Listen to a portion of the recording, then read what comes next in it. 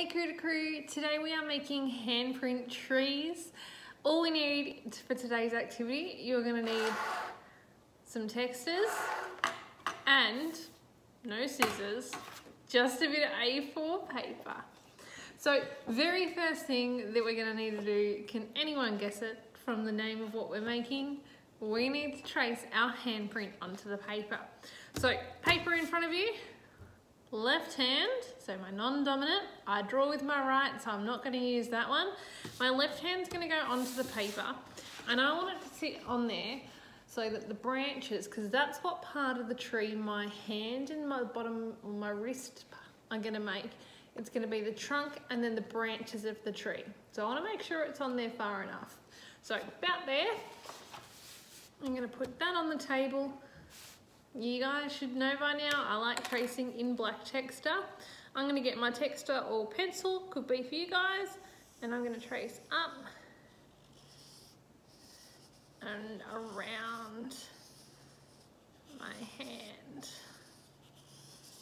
Make sure your fingers are all spread out and back down to the start of the page.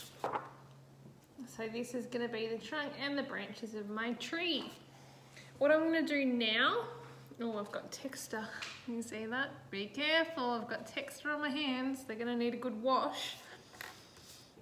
Next part we're going to do is we are going to do patterns onto our tree. Now I like doing mine simple, I often just make mine spots and lines. You could draw shapes for yours, but for my pattern today, I'm going to do a straight line, spots, and a zigzag. A straight line, spots, and a zigzag. Just like that. And I'm going to continue this all up my tree. So hang on, I'll be back in just a moment. I'm going to finish this so you don't have to sit here for the whole 5-10 minutes that it's going to take me to do all of my patterns.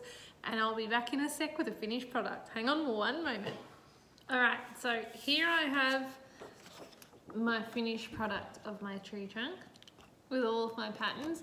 Now, if you don't want to do patterns, I think they look really good when they're on there. It's up to you though, if you want to just colour it in one colour, if you want to do a brown tree trunk and make it look kind of a bit more natural, up to you, alright? For me, patterns are happening. Now, what I'm going to do is make a really colourful tree today. So I'm going to get my rainbow colours out. So here I have got my blue.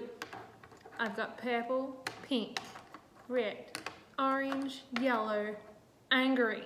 Alright? They are going to be the colours of my leaves. So I'm going to start with one colour, and what I'm going to do is kind of like a little bit of an oval shape. So I'll do a couple and I'll then show you what it looks like.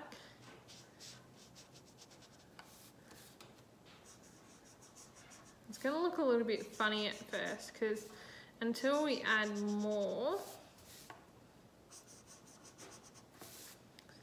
it'll slowly come together the more we fill in our page.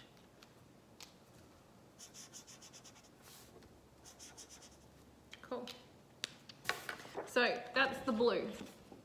Little oval shape. It looks just like it's a bit raining on my tree right now.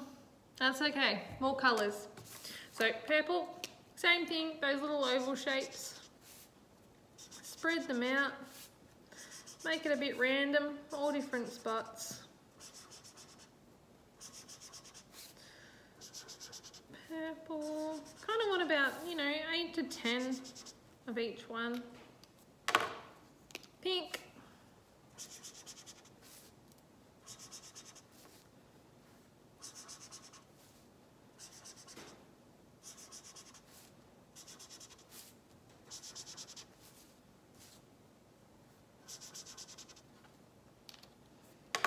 Some red.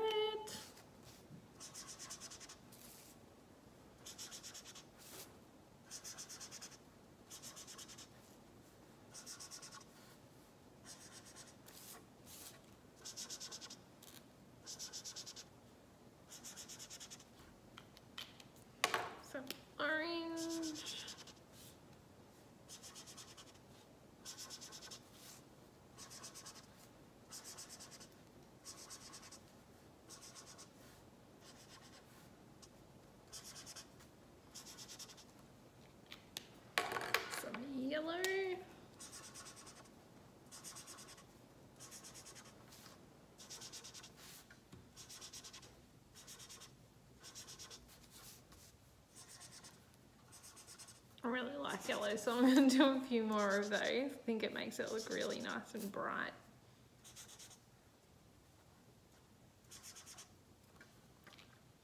And then of course, my favourite colour, green.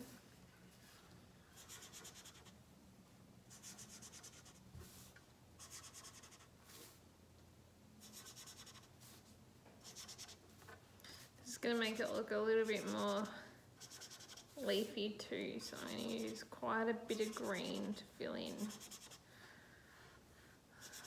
these gaps.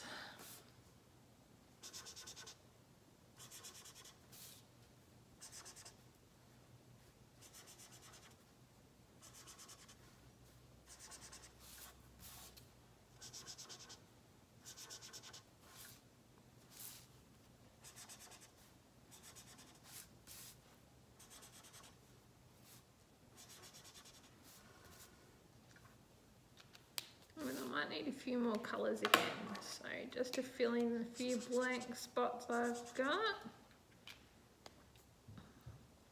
A bit more purple, maybe another blue or two.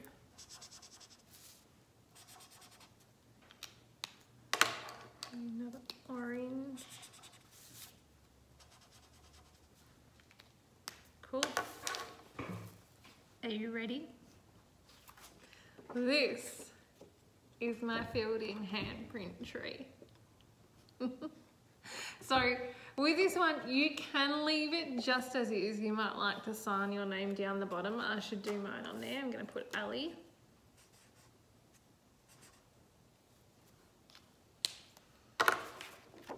Like a true artiste. All right. So you can do your name on there. Another idea is you can actually put it onto backing paper if you have something bigger, like an A3 size paper, and I can show you what that looks like. I'll show you in just a minute. But that's up to you. So remember, patterns, no patterns, totally fine. Those little shapes that you can see, they're just little ovals that I've used to create that tree look, and when you stand back from a distance, it really looks quite effective. So hang on one moment, I'll show you what it looks like on backing paper before we wrap it up.